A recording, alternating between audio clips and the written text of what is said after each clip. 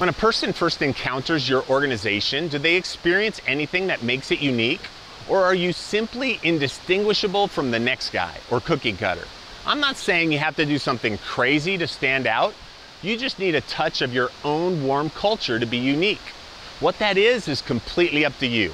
Hi, this is Rick Curtis, and this Leadership Minute is brought to you from the rainforest, a very culturally unique Latin country, beautiful Costa Rica.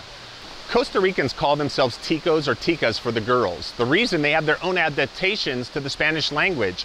It's still Spanish, but the use of the diminutives are uniquely their own. If you want to say something is small, you add tico to the end of the word. It's unique. And when you hear them speak Spanish, you can literally say, ah, they're Costa Rican. That's just one thing that they do.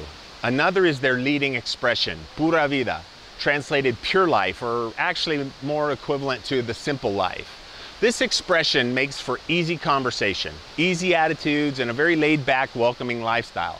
It makes them Costa Ricans. Here's the thing. As a leader, you can create your own style while staying true to your industry.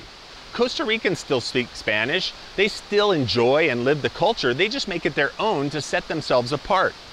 When was the last time you thought about what makes you unique? What's different about your organizational culture that sets you apart from all the others?